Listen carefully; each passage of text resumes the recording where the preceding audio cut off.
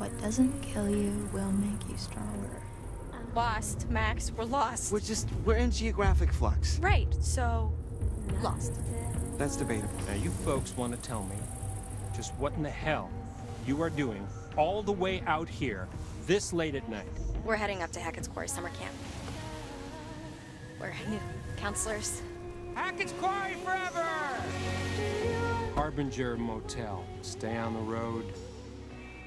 Watch out for potholes. Hey, eyes on the road. Oh.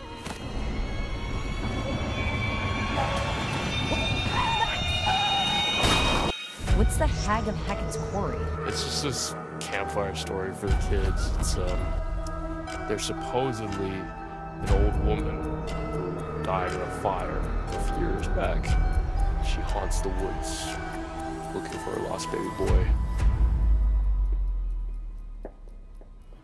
Some people say if she catches you alone, she'll try to turn you into her son.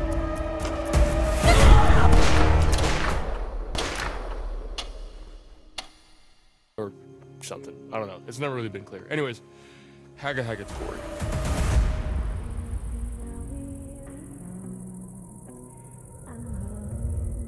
Howdy folks, and welcome back to the Quarry.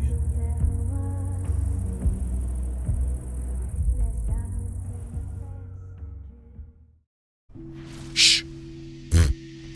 Is this thing on? Howdy folks, I hope you liked that intro because yes, you heard right, I am getting back into the Quarry. Oh my gosh, what's it been like? A little bit over a year now. The reason why I stopped playing Quarry is because I was super into the Quarry. As I was playing it, the Plague Tale came in like immediately after, like, what was it, like early November, I want to say? I'll have to look again. But anyway, so that caught my attention. So I just never actually finished the game. And you know what's funny? I actually have episode 7 of that series recorded and just completely unedited. That's been sitting in my folders for a year now. So sadly, this year has been a long one. And the reason why I didn't put it out, because first off, it'd be awkward if I just did it like, say, yesterday or something like that. But I was super angry about Abby's death. Like, it was completely avoidable. Like, I had the inkling that the whole... I don't want spoilers in case you guys haven't seen it yet, but them being bitten and infected and all that stuff.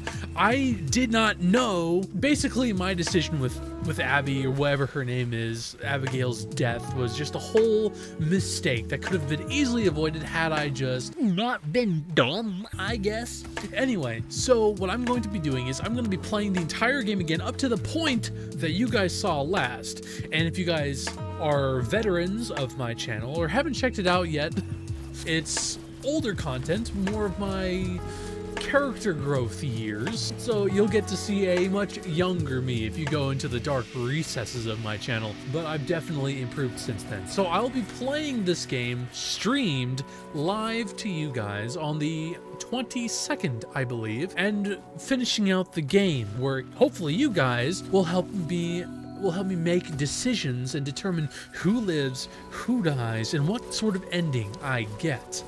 Should be really fun. Also, I realized that technically the first year anniversary of my channel happened in September like I originally thought, but for some reason I thought I began in October, which is when I really played the Quarry. But anyway, I'll be playing the Quarry. Be there or be square. I believe it's going to be 6 o'clock Mountain Standard Time, so I look forward to seeing some of you guys there. Should be really fun. Don't worry, next week I'm going to have another episode of Halo out. It's going to be great. But this month is going to be insanely busy. I'm working on 2 other projects with some friends. Both of them are going to be tabletop related, so it should be fun to, at the very least, listen to. One's going to be recorded and edited, just more convenient for the group, and the second is going to be an audio-only podcast-style D&D adventure, but horror-themed because of the season. I don't know when that's going to be out. We haven't actually recorded yet, but it's going to be really exciting. So lots of fun stuff planned this month. See you guys October 22nd. Be on the lookout for more Halo episodes and more Dungeons and Dragons, if you're into that sort of thing. If not, well, I hope you stick around and wait for more Halo and My Friendly Neighborhood. So, until then, I hope you all have a good one, folks. Catch you later!